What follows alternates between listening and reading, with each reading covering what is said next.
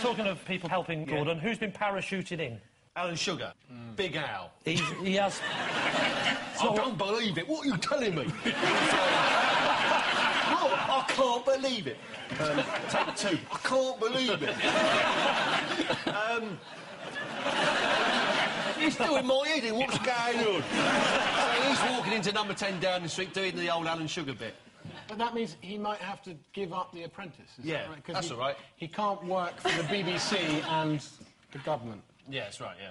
Well, I mean, there is technically a conflict of interest there. Yeah. That's why neither of you work for the government. Yeah. Indeed. Well, I do my bit. Yeah. I think so. I think that's fair. He was a big noise in agriculture and fisheries. Big noise. Big noise. He's got to stop being Sir Alan, though. Yeah. He's got to be Lord Alan. Just that's no fun. Of where would he be, Lord? Because you get to choose, don't you? Where would Alan Sugar choose? North London, isn't it? Of Tottenham. Leave it out, lad.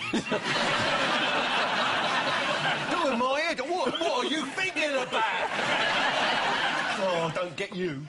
I've never actually seen the show. I've got no idea how he talks. He's actually here now discussing his new boss with some of his colleagues. I think this has been a bloody disaster. It's a waste of space as well as I think. How could you make such a mess of it? I think Edinburgh isn't what it used to be. You're a total shambles. You're fired.